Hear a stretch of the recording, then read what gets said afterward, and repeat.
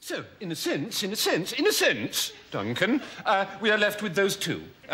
Two. None other, nary another, not one other more. We have on the one side of the gulf, the chasm, the dividing line, if you please, we have the beauty of ideas. And on the other, I don't know the other term of the equation, if that's nicer, we have the idea of beauty. Am I sensing through? Am I connecting? We're busy discussing the idea of beauty and the beauty of ideas. Hold a thought, Geoffrey, would you? I'm going to give you a thought. I'd like you to hold it for me. Would you do that for me, please? I'm going to hold a thought now.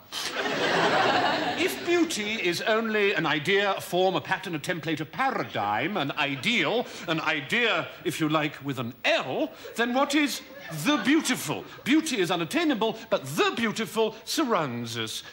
We return to language, Philip. We make a return to language. That's the idea I'd like you to hold for me, if you'd be ever so splendid. Right. Well, we've made a return to language.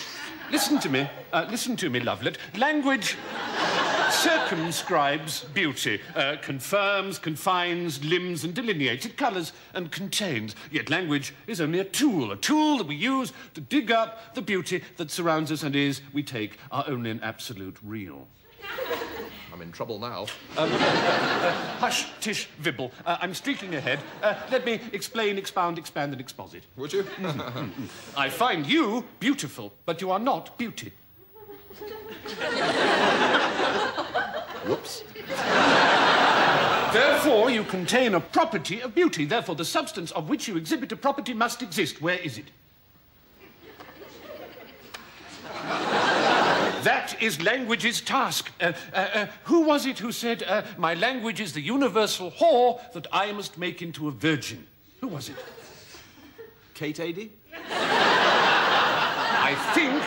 I think it was Karl Kraus, but it needn't have been. It needn't have been. Now, Tommy, it's time to ask you to give back to me the thought that I bade you hold. I was holding the thought that we'd made a return to language. Correctly, Correctington. Language pursues beauty, harries it, hounds it, courses it across the rough lands of inquiry, and in so doing can itself be beautiful. Ripple on ripple, image on image, wheel within a wheel, like the circles that we find in the windmills of our mind.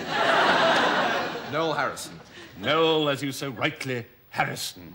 Now, language can be beautiful, and Madeline asleep in lap of legends old, plenitude, dishes, martyr, breasts, tumble, emolument, forage, smitten, plenum, vulva. Words that have their own sonority and beauty, which is extrinsic to their connotational or denotational referends.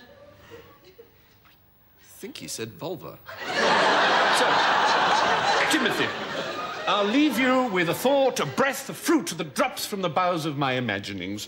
Think beauty, but be beautiful. Say beauty, but say it beautifully. Beauty is duty and duty beauty, so there. Good night. I don't feel quite so well now.